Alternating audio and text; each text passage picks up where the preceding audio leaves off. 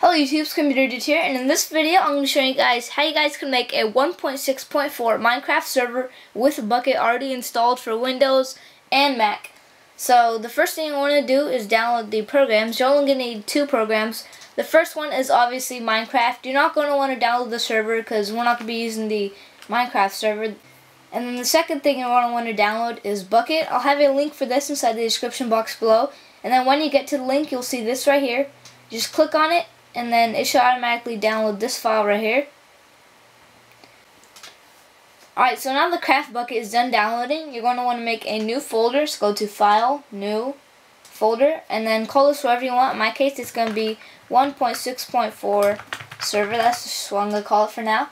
Now open that up, and then you'll want to open up a new notepad. And then I'll have this code right here inside the description box below. Just copy it and paste it inside of there. Now let's go to File, Save, and then instead of saving it as a text document, you want to change it to all files. Now let's save this as Start Server.bat. And now I want to save this inside the folder that we've just created, so let me find that right there. And let's just save that inside of there. Now we can exit that out. We're almost done already. Now you just want to get your craft Bukkit that we downloaded earlier. So just make sure that it's named exactly this, and then you just want to drag that inside of there. And then you're done. Now you can just run Start Server.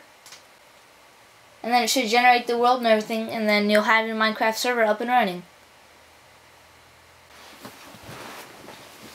Alright, so now that it's done generating, you want to start up Minecraft. And then you'll want to hit login. Just give that a second.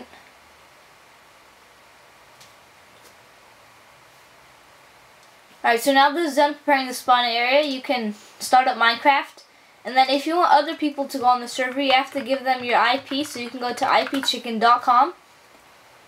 And then give them this code right here. And then you should be able to log in, and it'll generate the world, and you'll be able to log on your Minecraft server. It may be a little bit glitchy for like the first 5 minutes, so thanks for watching. Don't forget to subscribe, rate, comment, post the video response below, favorite, thumbs up.